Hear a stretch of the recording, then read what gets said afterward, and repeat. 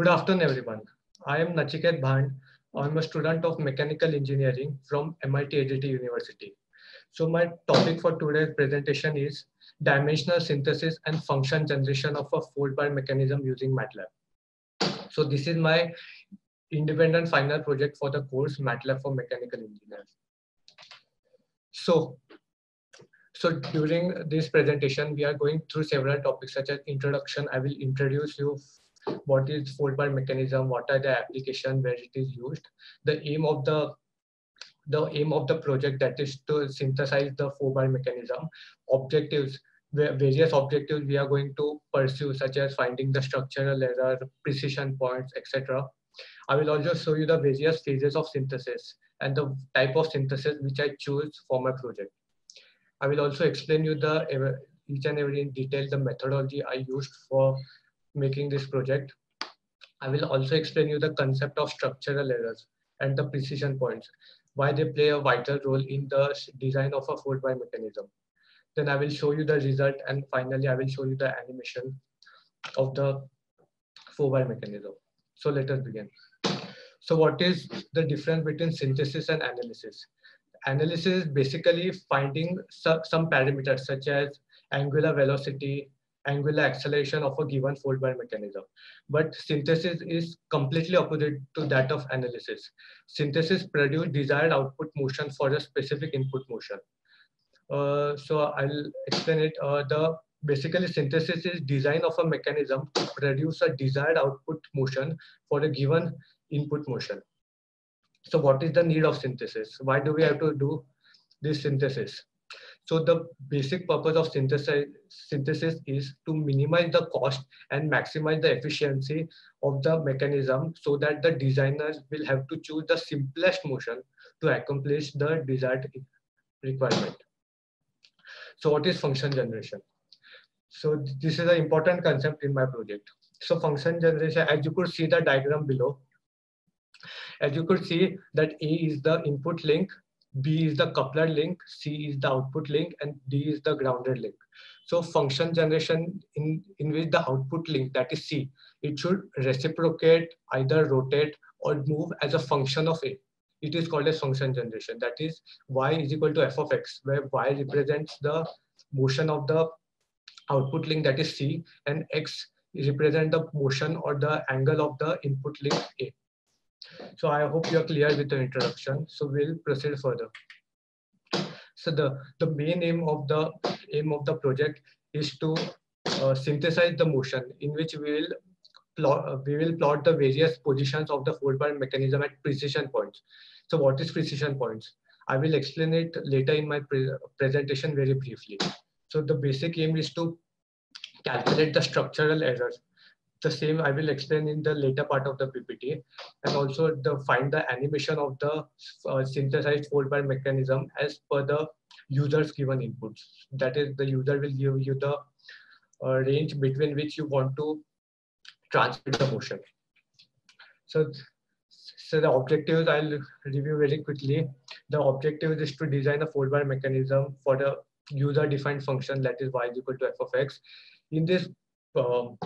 In this project, we'll also calculate the length of the links. In this, we'll get an optimum solution of the length of the links. We'll get the solution, we'll get the length of the input link, the output link, and the coupler link, for which we have to assume any length of the link. Suppose if we assume a length of, suppose grounded link D, then proportionately we get the length of the other links.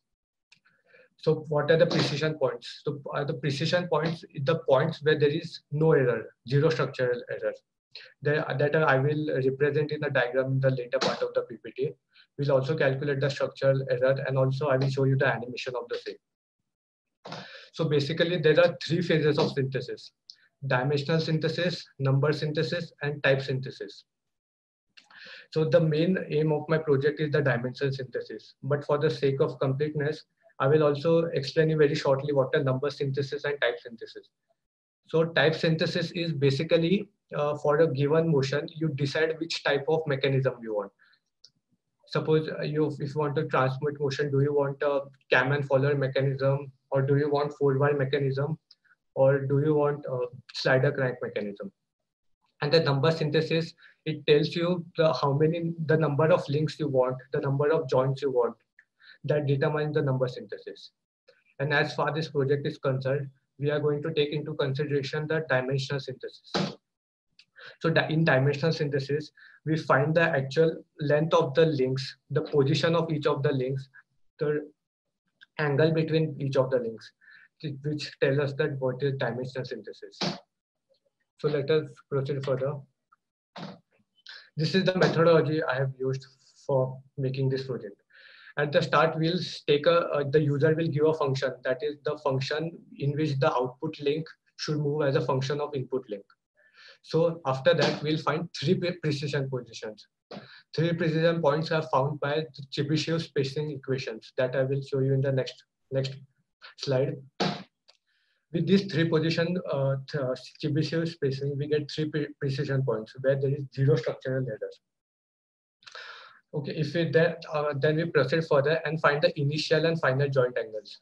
Initial and final joint angles are basically the range in which you want the input link and the output link to move. It can be any range, suppose 10 to 90 degrees, 100 to 120 degrees, any range as you can. Then we'll find the length of the links. This could be done by the Freudenstein equation.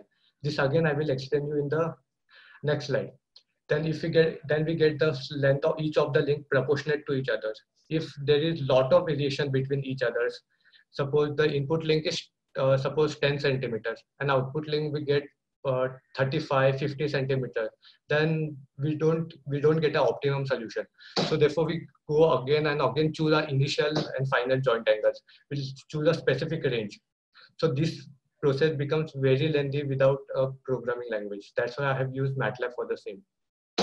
Then if you get a proportionate link angles, then all things are okay. Then we build a model and perform the error analysis.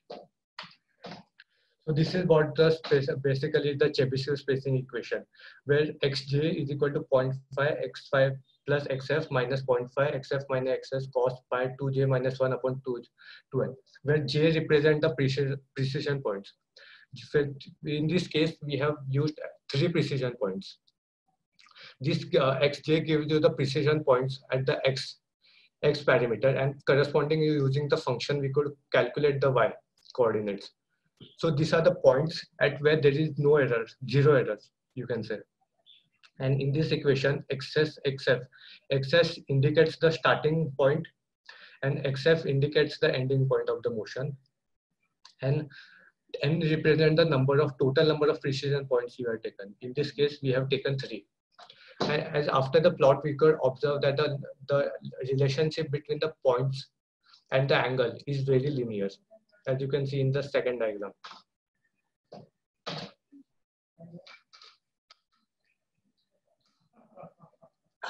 Now we'll calculate the corresponding values of y by using the same function as I told earlier.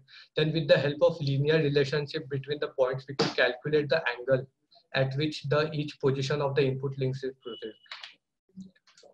We can do this. Suppose we have to take the ratio. Suppose xs upon xs minus xf, that is the range of x divided by angle of theta, is equal to yf minus yj. This is the difference between the output angles and the corresponding difference between the phi. It will help us to give the relationship between the angular function, but which means that at each position, at each precision points, we would get the angle which the input link will make. And as I told earlier, this is the Freudenstein equation. Using this Freudenstein equation for 3 points, we could get the length of the links of all the A, B, C, and D. But for this case, D, that is the grounded link, we have to assume some standard length. We could take it as 1 unit, and the rest other will get as a proportionate of it. For each input, output, and the coupler link will get the proportion of it by solving this simultaneous equation. But as far MATLAB is concerned, I have used solve command to calculate these 3 simultaneous nonlinear equations. So what is structural error and precision points? So basically, as we make the motion, suppose as you could see in the diagram, this dotted line indicates the required function. The function which actually we want, and the generated function shows the which we get due to the synthesis. So they are never same, because for as the number of precision points we take, as we increase the number of precision points, the accuracy goes on increases, but we could never get zero structural error. So basically, structural error is the difference between the area of the curves of generated function and the required function. And these points P0, P1, P2, P3, Pn show the precision points. So as you could see at this point, the both of the curves match, and hence there is no error. So this is the concept of structural error and precision points. So let's look at the results which I got from running the program. So as for the function, any function, I took the function y is equal to sine of x. I took 3 precision points. The range I took from, as it is sine, so we have to take in degrees, so 0 to 90 degrees. The starting angle of input link was 105, and the delta theta, that is the range at which the input angle moves, is 120 degrees. Similarly, the starting angle of input link was 66, and the ending angle of the output link was 66 plus 60, that is 60 degrees is the theta phi, that is the difference between the initial and final position. And we could assume any grounded link, length of the grounded link, because the rest other will be the proportionate at. We can also assume as the length of grounded link as 1. It doesn't matter, because as these are ratio, they will always be in proportionate. So after running for 3 precision points, we get these 3 precision points: 6, 0, 45, 0, 83, 0. So at this point, there is no structural errors. But from this, the structural error starts to rise, decreases, rise in any form as per the function curve. So, and after running the Freudenstein equation function, we get the input link length as 37 units, output links as 81, and output length links as 44. And as you could see, the interesting part is that we get the structural errors is 3.884. Why? Because we took only 3 precision points. So there is larger error comparatively between the generated function and the required function. In next slide, I will show you how we could reduce the structural errors. So this is basically for 3 precision points. These are the 3 positions at which have 0 errors at 3 precision points between the final and ending. You go to take a look at it. And then the left side figure shows the graph for the required function and the generated function. Hence the area between these two gives us the structural error. And this the points so indicated by O on the graph. It tells us the position of the precision points. Here there are no error at all. Similarly, I made the synthesis for 5 precision points, and here are the results for this. We could get some sort of different result, but you could observe that the structural error has reduced from 3.8804 to 1.4024. Hence, it is only possible to get 0 structural error if we take infinite number of precision points. Hence, which is impossible in real applications. And this graph looks a bit messy for 5, but these are the positions. Try to analyze it for different 5 precision points. These are the 5 positions between the starting and the ending angle.